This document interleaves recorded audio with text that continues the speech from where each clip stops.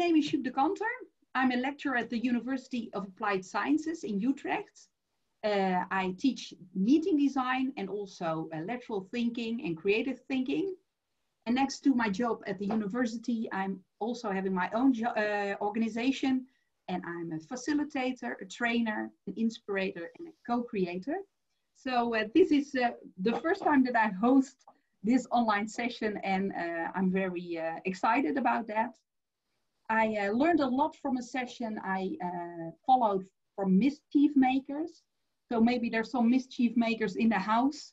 And if you want to join this, Elina will put a link later on in the chat so that you can learn to host like a pro and design prep for success.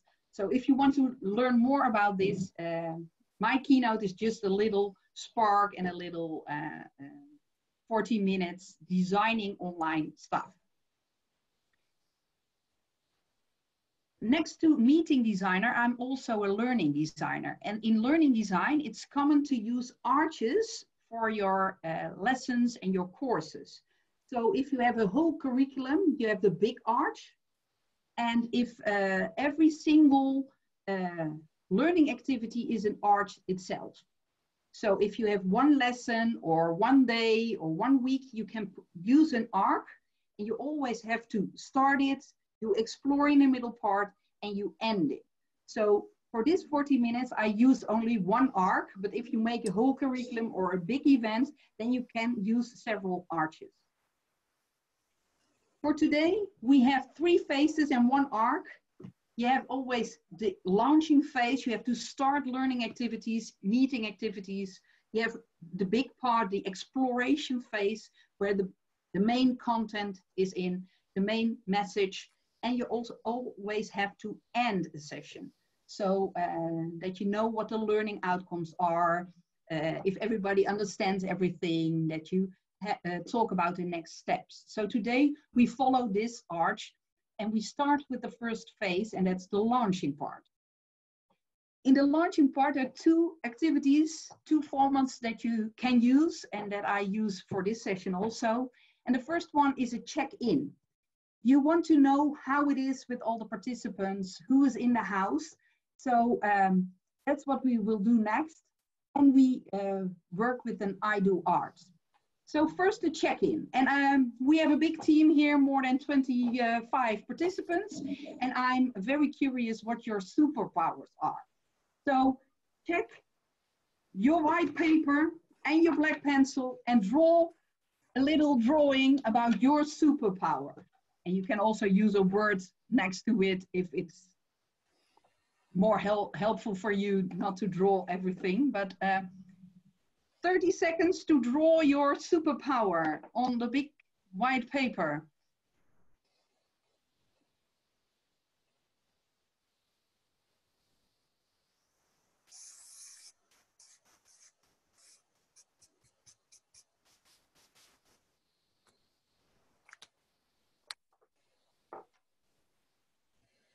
And if you're ready, you can put your superpower in front of the camera so that we see all superpowers. Oh, great, great drawings.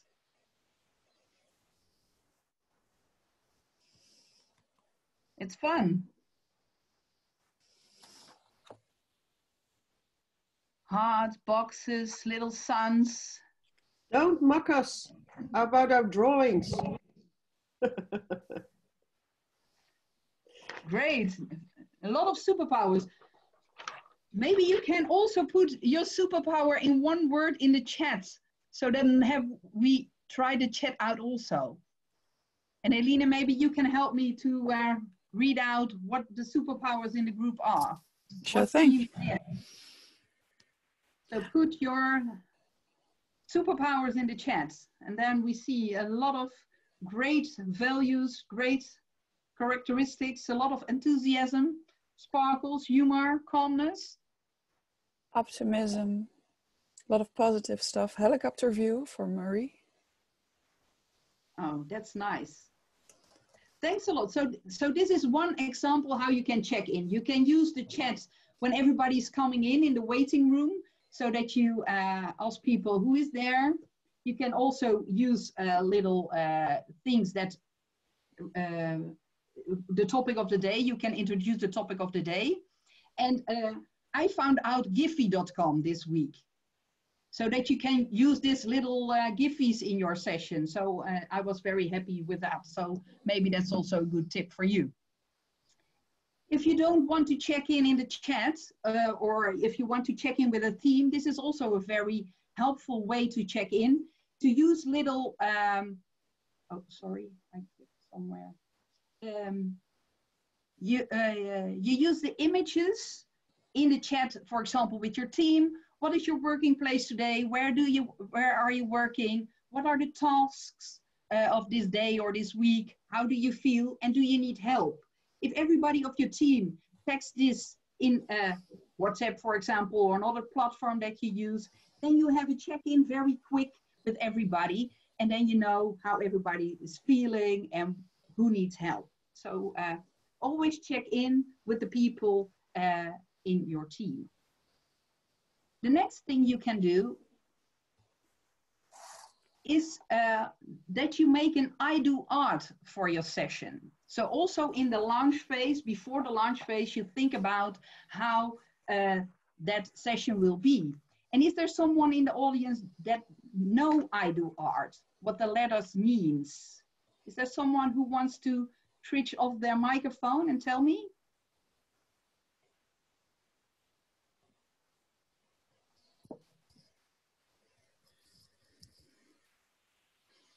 Nobody? Nope. I see a lot of people shaking no. I can do it if you want. Who was talking? Tina? TK, yeah. Yes, tell me, what is it? I'll just say the words and then you elaborate, okay? Yes, that's true. That's good. All right, so for I is for intention, as far as I gather, as to like, why do you actually want to be together? Do is the D is for desired, O is for the outcome. So what do you want to get out of it? A is the agenda, R are rules and roles, and T is the time. Excellent, 10 right? points. Yay. Yes, that's true. And I made an, in design thinking, it's common use to use the I do art for a session. And the intention is, why is this happening today? And what is the driving motivation? What do you want to aim? What do you want and need of this session? What is the call for action? The desired outcomes is what you hope to achieve in the session. And what are the tangible, achievable goals? What will the takeaways are or the learning outcomes? So it's very helpful if you design an event online or a meeting online to do this before the session. So I make an I do art myself for this session. And the first one, my intention today is to show some best practices for the flow and format of your online meeting. And I'm very happy if you get a technique that you can directly apply, or you get also a little intro in flow and formats and 2 models, the arc and a triangle later in this session. And hopefully it's a source of inspiration for your own session. And you see me doing this, so hopefully my way of doing is learning by doing. I try things with you, and hopefully you can apply it directly for your own session. The agenda today, I use the arc, so there's a little intro. We use the model of the arc. I launched it. We do a little energizer. We explore the phase and we land it. There are several roles Tika mentioned. Today I'm the host and Line is my co-host, but you are also designers, future designers and future hosts. So you are there with very different roles in your head. You want to make notes, you want to be an active participant, you want to learn. So there's several roles that you fulfill in this session. We also have the online rules, the rules of thumb, that you switch your microphone off and that you switch your camera on. So that's handy if you tell people what the rules of the day are, of this 40 minutes in this example. So we have maximum 10:45 to finish this all. So that's my biggest challenge, to be on time. By mischief makers, they use the metaphor of a tennis ball. Be the tennis ball in this session. If you throw a tennis ball very softly, it bounces back very softly. If you push it very hard, it bounce back very hard. So be the tennis ball. Put every effort in this session and you can get out more than if you throw it a little bit. So throw yourself on this field and play this game with us. Now we go to the more exploration phase. So we have the check-in and the I do art, and then the real session is starting. And hosting is one of the things. And the first recommendation I have is to always ask someone to be your co-host, so that that person can do the chat, for example, or can switch between screens. It's very helpful, and it gives you it makes you more relaxed, and it's easier to host your session. If you want to have interaction with your audience and you're not so technical person, then you always can use the pen and paper. It's very easy, people can do it. You can give people free time, white space to work for themselves for a few minutes. So it's an easy way to collaborate. In Zoom, there are several features. For example, you can go out in breaking rooms, so you can also work in separate rooms and come back in the main session. At my school, I have to work with Microsoft Teams that doesn't have the possibility to have breakout rooms, but then you can make several agenda links, and you can go out the main session, go to the next one and come back. It's a little hack, a little tweak to get the same possibility. You can also use polls in Zoom, or you can go to an external website, Mentimeter, for example. And what I use quite often now is mural.com. It's an online platform. I will show you a screenshot later, where you can work together. For example, you can brainstorm together, or you can add stuff. You can walk with your cursor to a corner that you prefer. So normally in offline events, I use body voting, and now you can use people, walk with your cursor to a corner of the screen, and you can do a little bit the same. Here you see a mural I make for this session. We launch, we explore, we land, and I put in some post-it papers. You can share this mural with everybody in the audience, and then everybody can add stuff in it. And we can share also the screen. For this session, for 40 minutes, I will not do it because it takes too much time, but it's a lot of possibilities to collaborate, to interact with each other. But now we have sitting for a long time, and if you have a long session, you always need an energizer. So my energizer for today is find a blue object in your room and put it in front of the camera. And the person who is the quickest one will win a prize, and a point, and the one with the most original blue object. Oh, it's great, a lot of blue objects. Not everybody. Oh, we can put a candle on. Oh, Paula, I think I prefer your one. You have the most original one. What is it? Is it for your telephone? Great, everybody succeeds. Ivo, what's your object? It was a pen, not that original. Oh, very good. Thanks a lot. So if you do it this way, everybody's standing up from their chair, have to find something, put it in front of the camera. So it's an easy energizer. Another one is that I put an object in front of the camera, and everybody has to find as quick as possible the same object in their house. So I put this one, a tea bag, in front of the camera. So who is the first one to find a tea bag also in their house? I see some people running away. They are quick. Yes, there's Elsa is very quick with finding another tea bag. Yes, Elina is the one not in the paper. Oh, there's a cup, the mug. Mine even says, what gives you energy? No, what gives you energy, Elina? Finding a tea bag, apparently. Okay, so everybody has moved.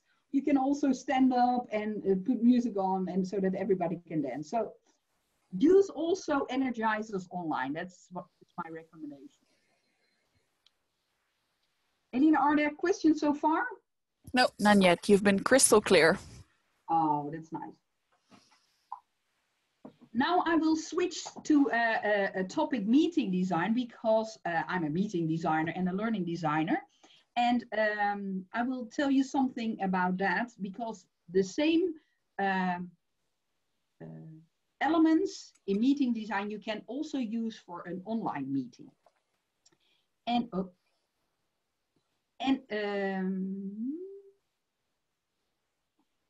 This is one of my sources of inspiration. It's the book Into the Heart of Meetings, Basic Principles of Meeting Design.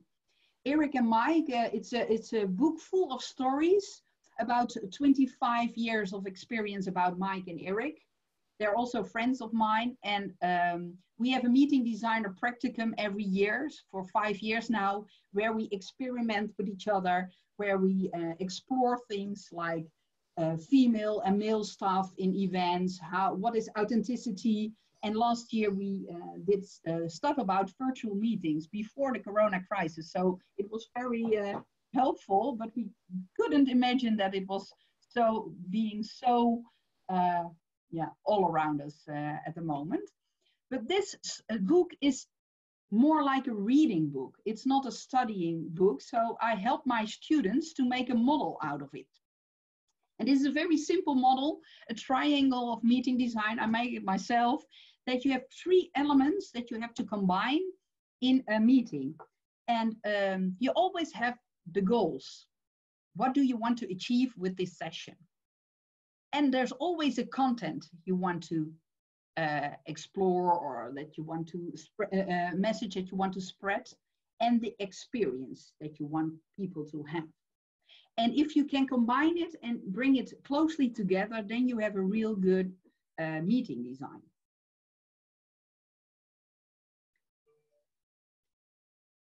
In every corner of this triangle, there are several exercises you can do by yourself or with your client. The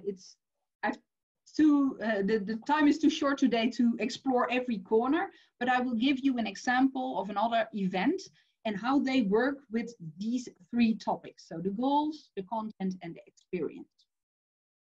And maybe we can ask this first. In the top corner, the goal of a session, maybe you can write it in the chat. What is the goal of your next online meeting? What do you want to achieve? And then we can look what the content has to be and the experience. So write down in the chat.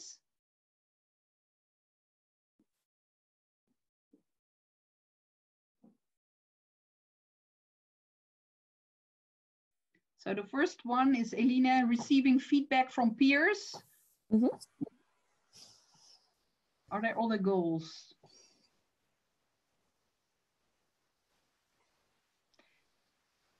Leonie, you are privately chatting with me. You can also use the button that everybody can see your answer.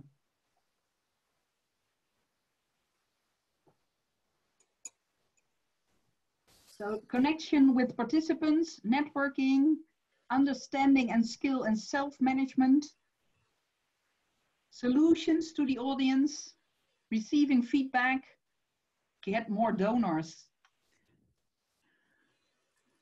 Yes, that's difficult in these times. Sharing research experiences. So it's very helpful, and maybe you can use these I do art also for your session. What is the goal? What is the desired outcome when When are you happy with your session? So that's one of the main things you always have to start with tangible objectives, with smart goals. A lot of inform colleagues about a new strategy is one of the goals, sharing particular. So most of the people have answered right now. So I will show you an example. And it's about European Meeting and Event Conference.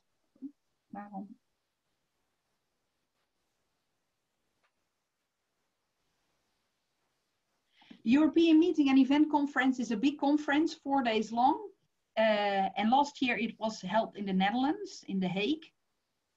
And one of the main goals of this meeting is that they want to network with people from all over the world.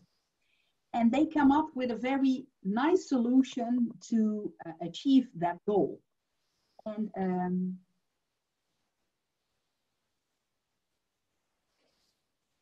sorry, Leonie, you have problems with the screen.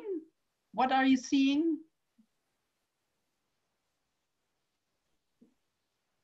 Yeah, I'm unmuted.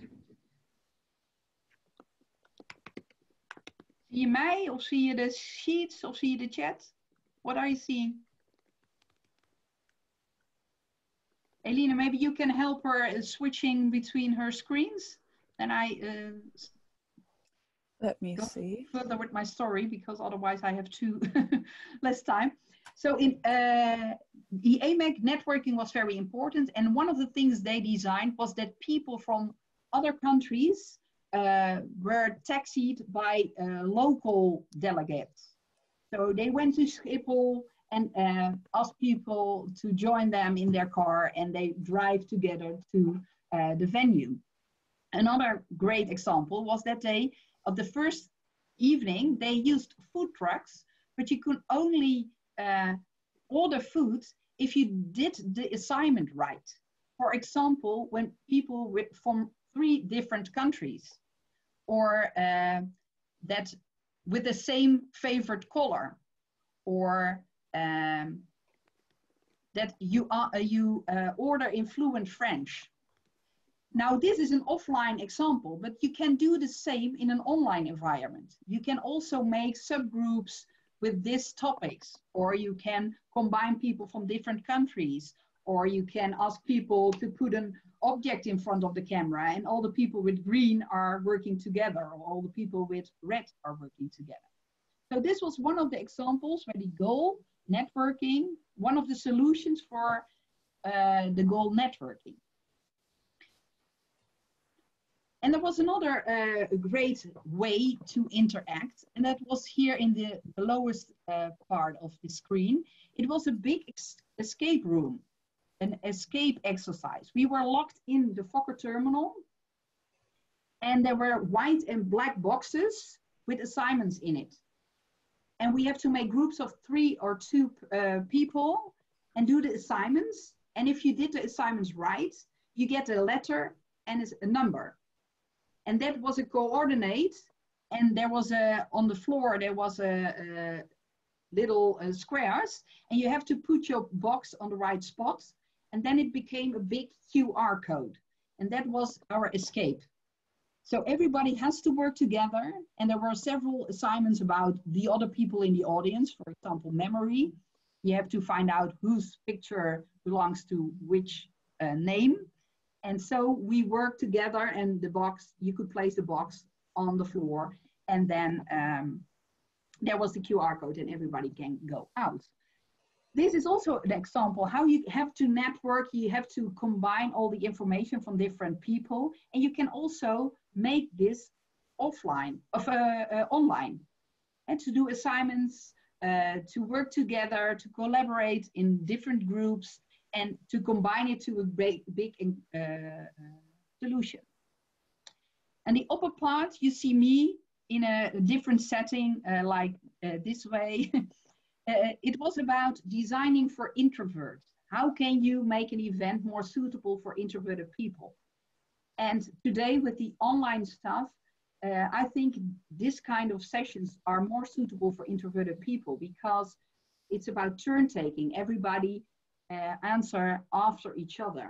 You have to be very focused. But the tips that are that I give that day is also suitable for today, because introverted people want to know who the others are in the audience because they want to prepare well. And you can do it online also. You can have the share the content before or the question before. And one of the tips, if you have introverted people in your surrounding, is not to ask people for their opinion, but ask them what they are thinking. So if you ask an introvert their opinion, they say, who am I? I don't have an opinion yet. I have to rethink it. I need more time. I want to ask Maria about it, and we don't have to forget the past. And then it doesn't work anymore. But if you ask an introvert, what are you thinking at this moment? Then he said, okay, it's a nice question. Maybe we have to ask Maria, and we have to think about the past. And then this person can show all his thoughts or her thoughts and can contribute very well. So the online session is maybe more suitable for introverted. I want to test that later. So if you look at the iMac, and the last photo is about the choir. It was very nice. Everybody, they sing, "This is the greatest show." And this guy in the front starts singing, and the audience was on the stage to make them feel more important. And you walk through the choir to your subsession. So it was a very intense feeling. And so you see that they designed it very well. They used their goals, and the experience was very intense. You had a lot of opportunities to choose, and you can also do that online and choose different subsessions. And so if you look at the triangle in this model, then the goal was networking, and the several examples were things, sorry, I was too quick, about the experience. So the taxi from Schiphol, the food trucks with the assignments, the big escape room assignments, design for introverts, and the choir, and a lot of more stuff. This is also an Bea winning event. So there are a lot of movies about this event because they were very effective in their arranging their goals, and they worked with volunteers most of the time. They had very lot of 47 venues, I thought. So it was very nice to be a part of this event.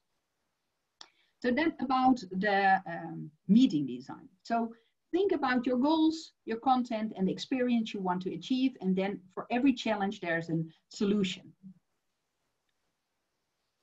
If you want to interact online with your audience in the main part of the session, then there are several things you can do. You can use images, the chat like we do now, the rule of thumbs. You can use polls. You can ask people to speak up and use their microphone. You can also use the gallery view so that you can see everybody. You can put it, if you go to the bar above your images, then you see several squares. If you click on that, then you see everybody. You can go and have breakout rooms. In Zoom, it's a fixed feature, but in other systems, you have to find out and tweak it. Like in MS Teams, what I said, you can make several agendas next to each other. You can collaborate in Google Docs, share Word documents, and for example, the mural I show you, and whiteboards where you can put your answers on. So there are several ways, several formats you can use to interact with your audience.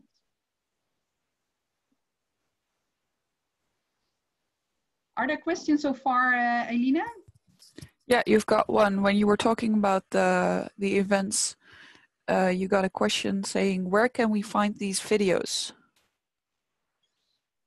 The best event awards. I think I can get your email and I can send you this slide deck. So I will put the link to the video in it so that you can see the video. So I will ask Quirine to share it with you. I got it perfect. Yes, okay. When you try to do things online, this is my favorite quote. What if I fall? Oh, but my darling, what if I fly? Since 2014, I use this every day. It's in my bathroom, so I see it every day. And everybody is trying this, and it's new for almost everybody. So I've used my growth mindset and said, okay, let's do it. I host a session online, and hopefully I learn a lot about it, and hopefully you will learn a little bit from me. So that's what I recommend you to do. Just try it, find out your way, do it your own way. Hopefully I can be a flow booster and energizer online. That was one of my ideas when I tried to think about online sessions. It's one of the biggest challenge I see, how to get people involved, how do you get them engaged. And so I try it every day, not to fall, but to fly. So what did we do? In the launch phase, we explored the check-in and the I do art. And in this main phase, I showed the triangle about meeting design, and I show you some ways to interact with your audience and also to use energizers in the middle part. So that brings us to the landing phase. And in the landing phase, there are several steps you can do. Always land a session. So keep time left to land a session. And I look for myself, yes, I have time to land the session. One of the things is that you have to summarize it. So that's why I use the arc and say, okay, in the beginning, check in, I do art, in the middle part, meeting design and interactions, energizes, and in the landing phase.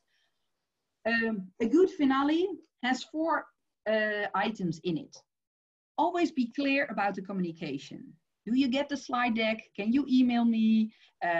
Who is the owner of the results? I'm a brainstorm teacher also, and a facilitator in brainstorming. Then it's always important, who is the owner of the ideas? Can you talk about it when you talk with friends? Is it free, or is it from the company, or the ideas from someone else? What will the next steps be? Is this just one meeting, or is it a row, or is it the first step? Is it the kickoff? And is there someone who has to work with the results afterwards? And it's nice if you make it more like a ritual, that you design the ends in line with the theme of the day, with the topic of the day. For example, when I did a big event about food waste, they want to sign a declaration. And I said, no, that's not the right way. These are the great conceptual thinkers in the room, the biggest of the Netherlands. They don't write a declaration. So we had a very big bin. We painted it gold and everybody signed it. And it would be the, I don't know the word, katheder? Datzelfde? The what? If you stand here in a big conference room behind the desk, so the bin was there, the golden bin with all the autographs on it, and everybody can spread in the next event behind that desk, the bin desk, all their outcomes. So use a way that suits the theme or the topic of the day. Especially when you have a bigger event, maybe not these 40 minutes, but if you have a big event, then it's nice if pride is the topic, then let people show their pride. If being together is the topic, then show everybody the same color or dress code and make a group picture from the gallery view, or And so you can make a ritual about the end. And for today, we have two different ways of ending this session. And the first one, we use the chat again, is can you put all the things in the chat that you heard today? Which topics, which formats, which content did you hear in this 30, 40 minutes? What did we do?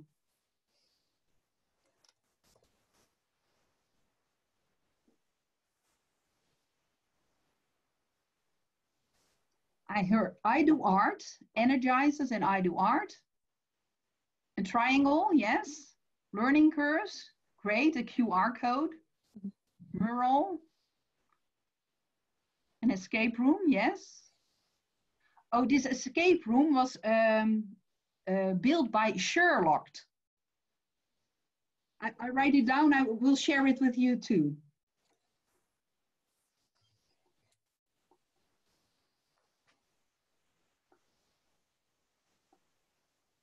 Rules for interaction. What if you fly?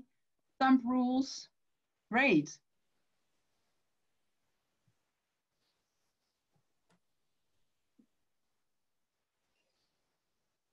Introvert people.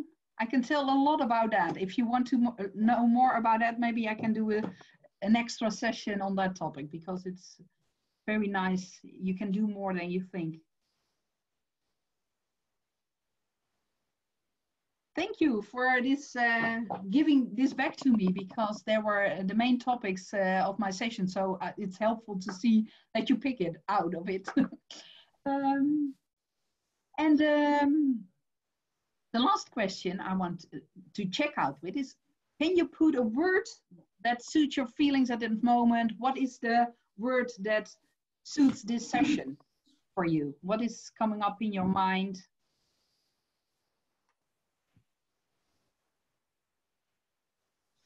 Nice words. Curiosity, inspired, new ideas, opportunities, great. New ideas, energy.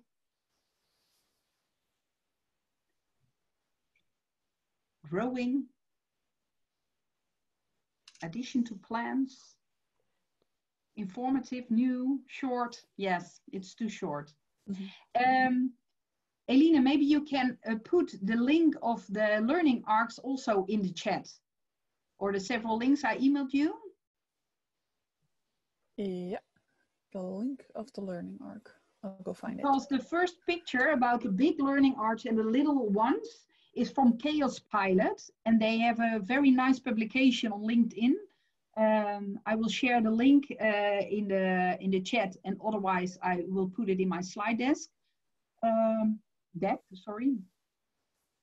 Because in this article, there are several cross links about templates you can use, about how you can build it. So if you want to see your event more like a learning activity, then you can use these arcs very well.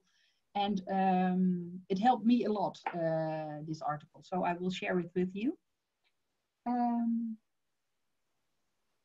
Yes, there's also one thing, the location of a session normally is important. Sorry, go back. I missed a slide, sorry.